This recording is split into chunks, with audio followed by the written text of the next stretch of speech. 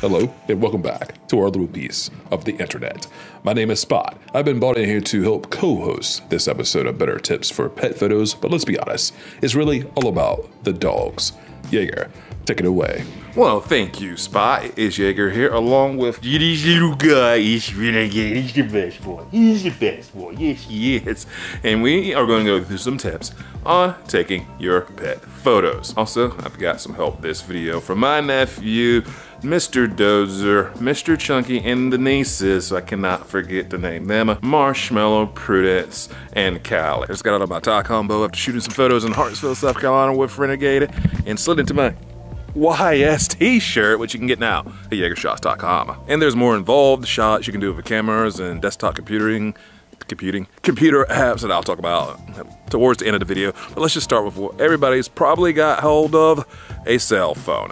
Burst mode and live photo are your best friend, so you have variety in the shot, so you manage to catch those in-between movements that you just can't hardly pose a dog for unless you've got a dog that poses for photos. And forever, I've been using an app called Snapseed, not sponsored, to edit my photos right on my phone. I turn my phone upside down. I can get that foreground ground shot, having maybe Renegade in the middle and some depth behind him, and it just looks real good to get kind of at your dog's eye level or a little bit below for those heroic shots. And you can still stand above them, shoot the camera facing downwards at them, and kind of get the more pitiful, sweet, feed me type facial expressions out of them. There's an all that extra goes. Location, location, location. And with that, oh yeah, locations matter a lot for obvious reasons. You don't want to be around busy highways or places where your pets can get easily distracted by things if they're the type to get easily distracted, like my Renegade. Where are you going with it? Okay. You're on a little bit of a time limit before everybody just checks out on a photo shoot, and they really are kind of like humans. Okay, what's next, Spot? oh, I can finish my sentences now. Yeah.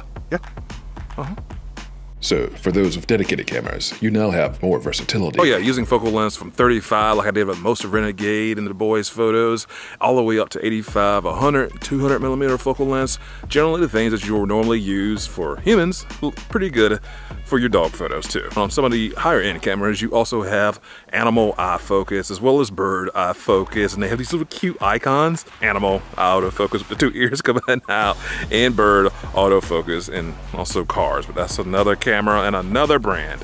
A subtle thing to keep an eye on, like around your dog's head, is what color hair is on their head. Over on the left, Freddy's got the darker color. Behind him in the background, he's got the white hair, so he pops a little bit. The one on the right, where he's looking off in his wanderlust style, like a hipster Instagrammer, he's got a little bit brighter background. It's just a subtle thing to keep in mind when taking your pet's photos.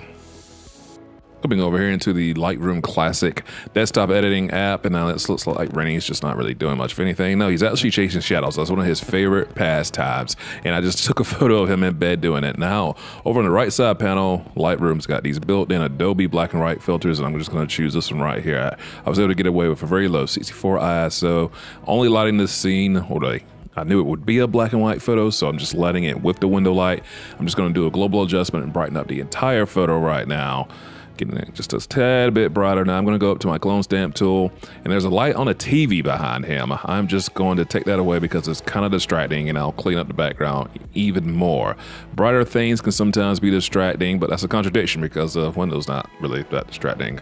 But hopefully when this photo's done, it won't be. Now I'm just going to come up here and make a mask over Renegade's head and brighten him up now, just him. This is one of the things that you'll see in a lot of photos, and if done right, it could be subtle, but sometimes you can get away with doing it, being kind of stylistic. I'm just going to put some more attention here. This is going back to what I was just saying. Brighter lights can sometimes draw your eye, and I'm going to go a step further with a second mask. I could have maybe added onto that radio gradient mask, but I'll just make a brand new mask. I'm going faster. I'm not naming mask and layers because it's not that complex of a mask. Here's just our second one. It's just gonna go over Renegade's eye. And you probably can guess, I'm just gonna lighten it up some. You can see me toggling it back and forth here. Zooming in for a little bit close up. And the 35mm Rokinon lens is so sharp, you actually see the reflection of the bed sheets and some of the light in his eyeballs. And that's using animal eye autofocus from a Sony A7iv camera. And here's a little bit more tweaking, and we are done. Spot, you wanna add anything that closes out here? Do I have anything to add? Yeah, for starters, my name's not Spot, it's Nigel. Whatever stupid idea you had about giving me a fake name was just dumb from the get-go. Also, this video is supposed to be all about me. I'm supposed to be the main dog here. I don't think I said anything of the sort. It was definitely not intended. If you processed it that way. Process this. You've transformed me into a cartoon? Even though this doesn't really, look like me at all. Silence. It's our first attempt at animation. Now listen to me talk about you in my native tongue.